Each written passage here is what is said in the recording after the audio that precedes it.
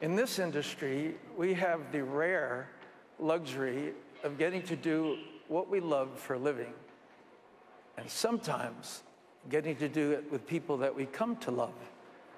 And since tonight is a celebration of the work and the accomplishments of our community in this past year, it is only fitting then that we celebrate those we've lost, who've dedicated their lives to their craft, both in front of and behind the camera. Through their immeasurable contributions, each of them left an individual, an indelible mark that shared and informed us. They've touched our hearts, they've made us smile, and became dear friends, who we will always remain hopelessly devoted to.